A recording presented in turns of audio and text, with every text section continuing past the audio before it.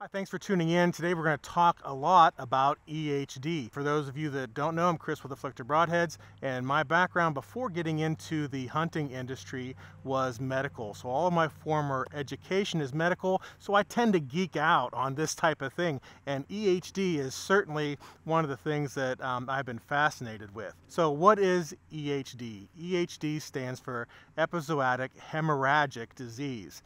And so you can pick up really quick in the middle of there, you're talking about the word hemorrhage. And so that's basically what we're looking at with this virus. Now it is a virus, and a lot of people compare EHD to BT, which is blue tongue. Now, even though deer can get blue tongue is usually associated with cattle, sheep, livestock, and there is vaccines for that. Would those vaccines work in the whitetail community? They probably would. Is it efficient at all to think about vaccinating a whitetail herd?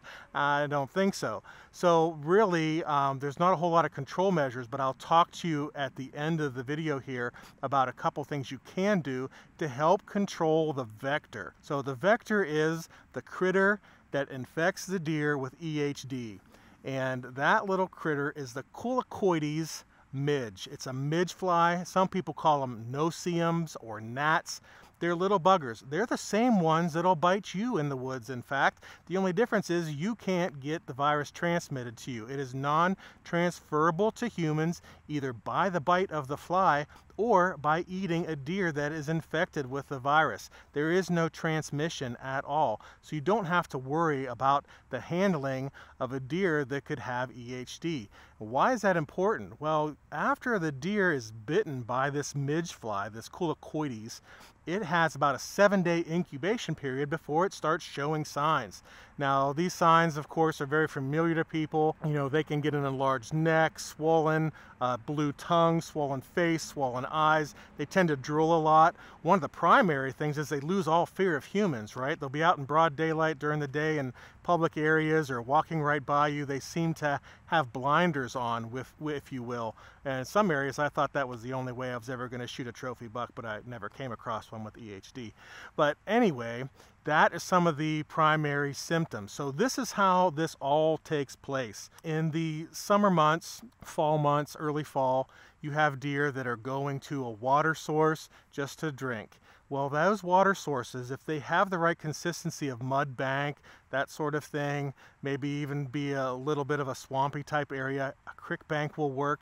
Anything that has water, those are hosts to this Culicoides gnat. We're just going to call it a no-see-um or a midge fly for the rest of the video. But that little gnat needs that mud to complete its life cycle. So you have the gnat lays its eggs in the mud, they'll incubate there, overwinter there, and then you have it pupate and hatch out the following season. Now, here's what's interesting about these little midge flies. First of all, just like mosquitoes, it's only the woman that wants to suck blood. So the male is a nectar feeder while the female midge fly is out for blood, and she can feed 10 to 20 times in a little period because she only lives 10 to 20 days. So she has a very brief time. But during this feeding time, she's looking for a blood meal to help nourish her eggs that she's going to lay in the mud next to water. Starting to see the circle here a little bit, I hope. So you have this animal, this gnat, it's infecting the deer by biting them, typically around the face, up the nose, around the nostrils, that area, even up the nasal passages, they will typically bite, but anywhere that they can get in to get blood, they will take a meal, thus putting the virus into the whitetail. So after the virus is inside the whitetail, it's a 7-day about incubation period, and then the deer is going to die within the next 8 to 36 hours. What happens is, because of the hemorrhagic portion of this disease, it breaks down cell walls, inhibits totally clotting factor. So what you have happen, basically these cell walls, blood vessels break down, and the blood just leaks out. So you're primarily going to affect heart, lungs, liver, spleen, and the whole digestive system. So this is a massive systematic breakdown of events, and that's why they die so fast after the incubation period. But one thing that's really curious is they almost always die near or go to water. Now, originally there was a lot of speculation, why are they going to water? What's this whole big deal? but they tend to die there because just like you, when you get the flu, they have a raging fever and they're hot and they're thirsty and their tongue is swollen and they're drooling, so they are naturally going to head to a water source. By the time they head to that water source and hang around, they're in that 8 to 36 hour period. They're done. Basically, they fall into a stroke-like state, lay down and die. That's the simplicity of the disease. But EHD will usually, in a small populated area, infect about 90% of the deer that are in whatever area that gnat is in. And so what you have is a giant die-off of the population, and it can be really hard to recover from that, sometimes 2 to 3 years. The good news is that 10% average that survives will have an immunity from then on to EHD. And what's super cool about it is the does can actually pass that immunity on to their fawns.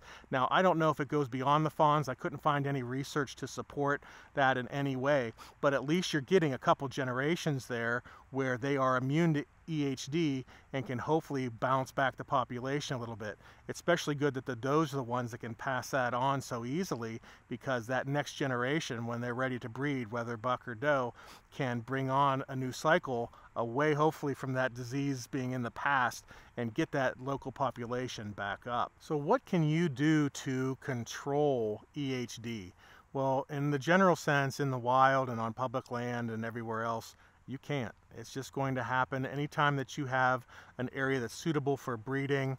And of course, if you have a drier summer, drought-like conditions where deer are congregating in those last little pools of water to feed, there's going to be a higher concentration of those midge flies, and there's really nothing you can do about it at that stage. If you're managing your own property, there are some places, resources that you can go to see about how to shore up your banks so they're not mud. They suggest that you have a steeper fall off, if you will, so you don't have a big length of mud leading to the water, kind of a drastic drop. Some people recommend stones and gravel and different things.